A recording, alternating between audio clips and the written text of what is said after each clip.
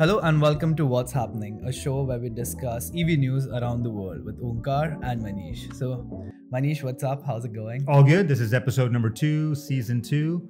I think we're going to probably have to brand this the Ola show, I think, based on the topics we have coming up. Yeah, it's very interesting because the last episode, technically we recorded 3 weeks ago. And in those 3 weeks, the amount of news that have happened is just insane. Ola actually went on like a mission, I think, that they just wanted to capture this particular month. Net started out with their event, Sankalp. Then they also had the IPO. Yeah. And they recently announced yesterday something related to ONDC as well. So we'll break all of these things down one by one. So let's just start with the event first then. Yeah, so the event was Sankalp 2024. And it was basically, I personally feel like it was his roadshow before, the big Ola Electric IPO listing. So they kind of broke it down into 3 broad categories. One was talking about Ola Cabs, which is now called Ola Consumer, and that's all of the delivery, all of that, and ride sharing. So that was one. So we just talked a little bit about the metrics and things like that. That was one. Number 2 were all of the new vehicles that they're launching on the Ola Electric side for Ola motorcycles was a new thing. So they mentioned talked about the Roadster series, which is actually 3. So the first is the Roadster X, which is a 2.5 to 4.5 kilowatt hour battery pack between 75,000 and 1 lakh. So that's this first one. Then the middle tier is the Roadster, and that is between 1 and 1.4 lakhs. And both of these are going to be available, he says, shipping in January 2025. So very soon. And then the high end is the Roadster Pro, that is between 2 and 2.5 lakhs, and that is the 8 and 16 kilowatt hour battery pack. So that was the second thing.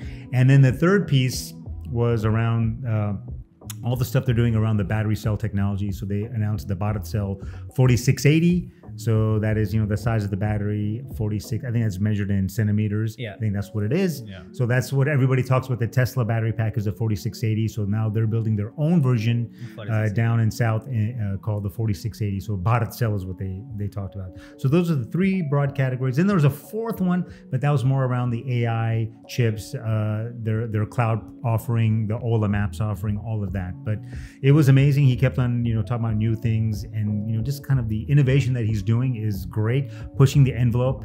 I'm sure the stress level for him must be very high because he's managing so many different things. Yeah, of course. So let's talk about the bike sort of segment first, and that's a very interesting category here in India.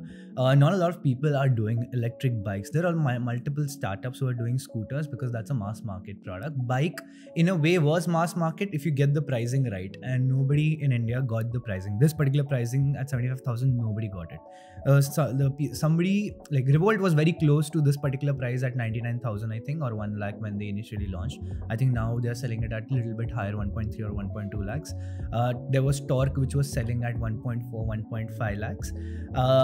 But this price is really, really good. And I shared the renders of these particular bikes way before in the previous event. And when I saw those particular renders, I thought that this is never going to come into fruition because it is another one of those very futuristic looking EVs that, from a design perspective, from a supply chain perspective, you will never be able to crack here. Or you would make them like a concept vehicle, but you would never actually get those economies of scale to actually get that particular price point. But he proved again all of us wrong and actually launched. And so I think there are 3 categories that he launched. One was a daily sort of commuter, like a naked bike, an adventure bike, and a cruiser. I think, there are the 3 particular variants. And I love the fact that it is across the entire broad spectrum that's there here in India.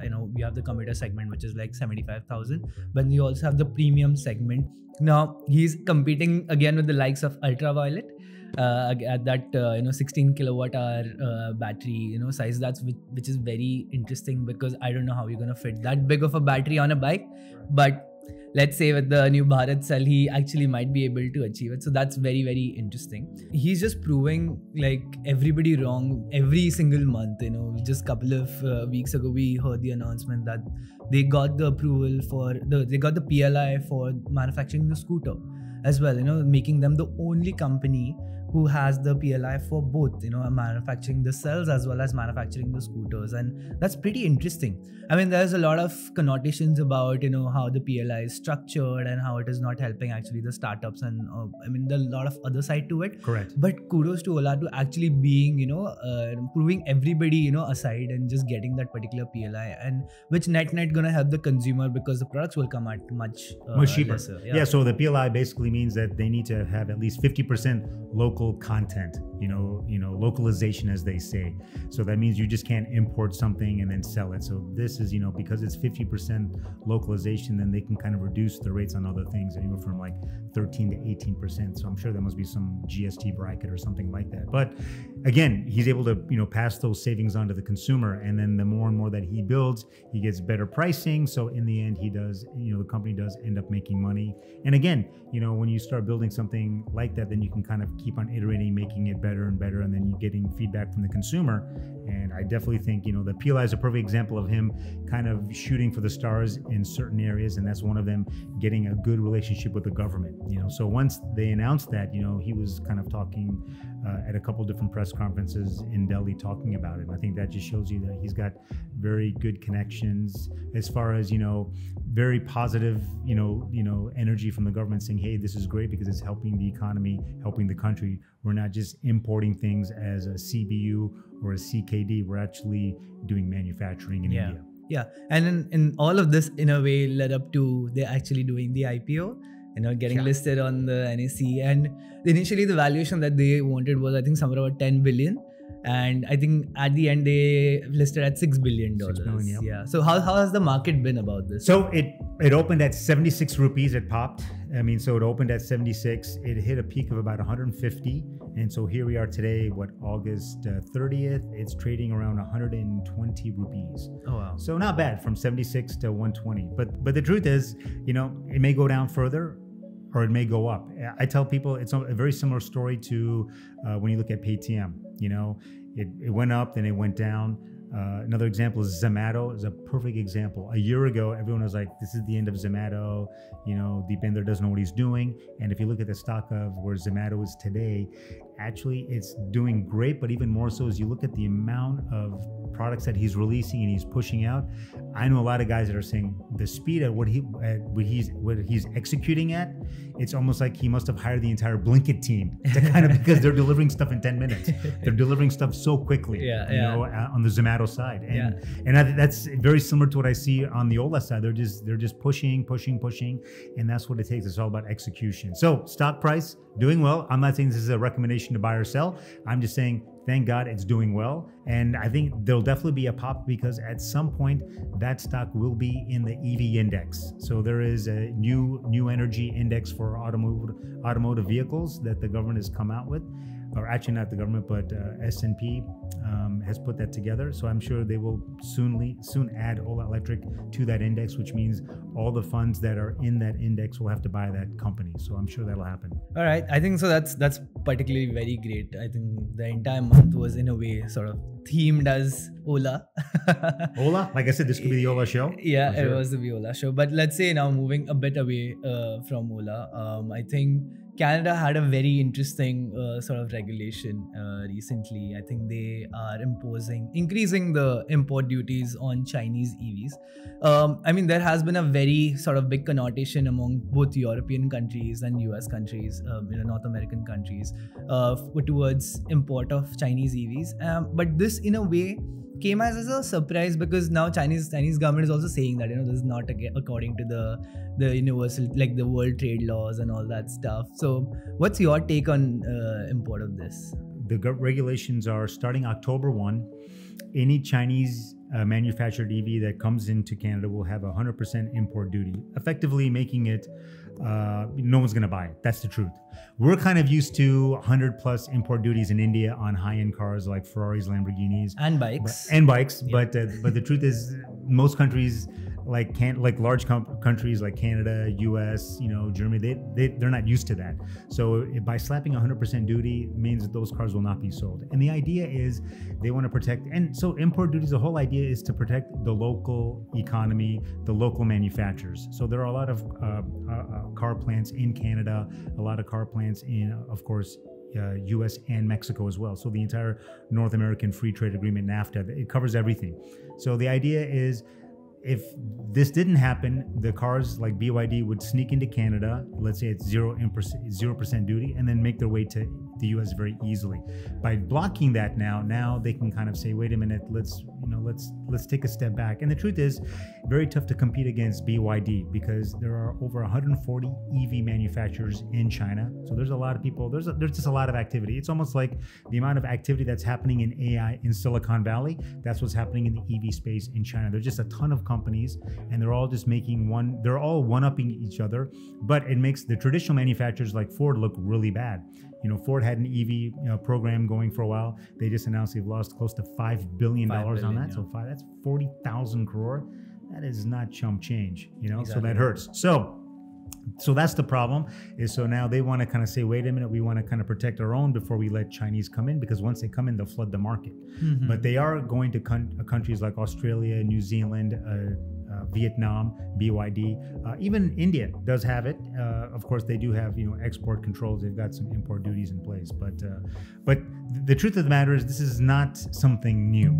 This, as I was mentioning to you before we started taping, is in the 80s, this happened with Japanese cars coming into the US. So this was, the oil crisis happened in the 70s. So everyone stopped buying muscle cars and they started towards more fuel efficient Japanese cars. And everyone wanted a Japanese car at that time. So the flood of cars coming from Japan was just too much.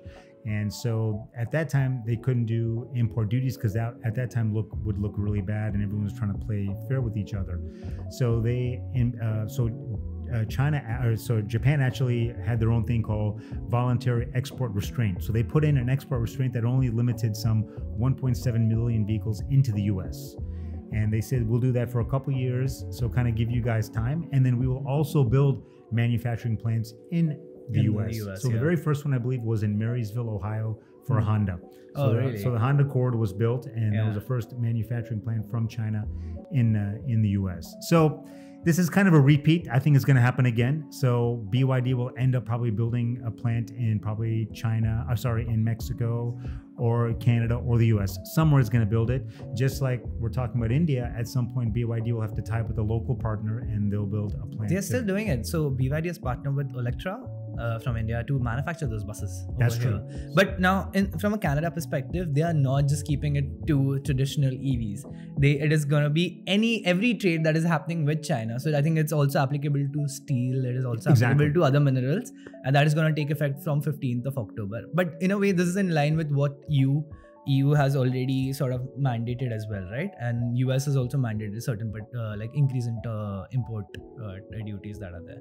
But when India is in a way very interesting, because we in a way reduce our import duties, but the caveat is you need to sort of invest 4,000 crores here in India, and then you can avail that particular import duty. So that's, I think, a very interesting take that we are having. But still, the influx of Chinese EVs in India is still not a lot. I think the barrier for entry for them is still quite high. I feel like the Indian ecosystem might benefit from having more Chinese EVs over here. Of course, if there's a certain percentage of localization or whatever, the net from a tech perspective, I think the Indian ecosystem might really benefit from it. But what do you think? No, I think that's what the whole idea is. And that's what when you see Tesla went to China, and then because of that, so many companies kind of sprung up out of that because they built the ecosystem. I think the same thing needs to be done here. You have all these car companies coming, setting up a plant. Then you have that brain, that entire brain trust of people that go from maybe company A to company B. They take a little bit of knowledge, and it just makes the entire ecosystem better. That's the idea, and I think that's what's missing right now. You've got maybe only 3, 4, 5 large players, but we need more and more, and it benefits everyone in the end, but it's very tough. It's typical innovator's dilemma. If you're a large company, you can't see, down the future because you're worried about your revenue stream coming today, not 5 years from now. All in all, I think it has been a great month for India, not so great for Canada or China. Definitely not. So I think that's about it from episode 2, season 2 of What's Happening. See you guys in the next one. Sounds good. Take care. All right.